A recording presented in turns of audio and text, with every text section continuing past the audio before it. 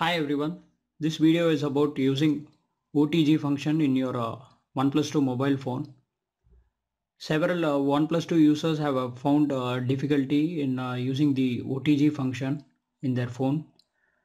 The reason behind it being the type of the USB-C that Oneplus 2 has used and the type of connectors that are available in market. So if you see OnePlus 2 basically runs a USB 2 version of C. It is just a USB 2 under the disguise of USB-C just for making it reversible.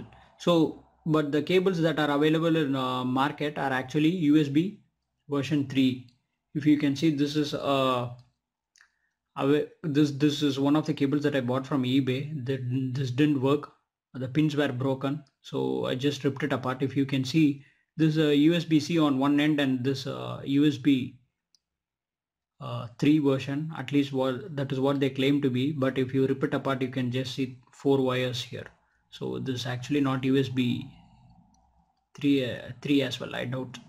So this doesn't work with your OnePlus 2 phones. So I thought I'll use this for some other purpose.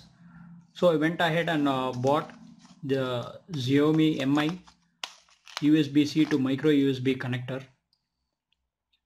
So even now the Xiaomi Mi devices run the USB 2 type C connectors, and this will work as well as the official OnePlus 2 connector, the converter, USB-C to micro USB, even that will work. But apart from the OnePlus 2 official connectors, other connectors what I tested, I found this to work, and this was pretty cheap, cheaper than the official OnePlus 2.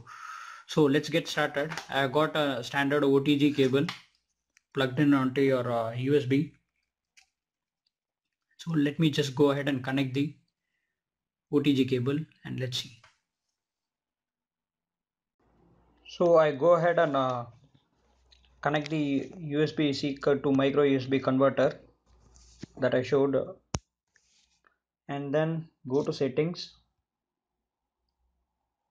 and under settings, storage and USB, click on the 3 dots on your top right corner and choose enable OTG, and then let me insert the OTG cable.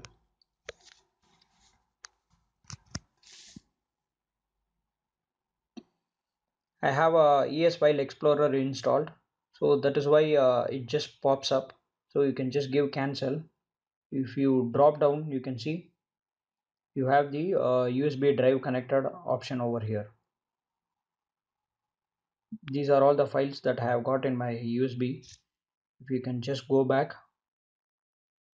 to storage and USB, you can see my drive being listed here. So that's it, guys.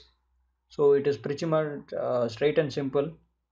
uh, so you can just go ahead and buy the Mi USB-C to micro USB converter and get the OTG working in your OnePlus 2 device. I hope this was useful, informative, and please subscribe for more such videos. Thank you.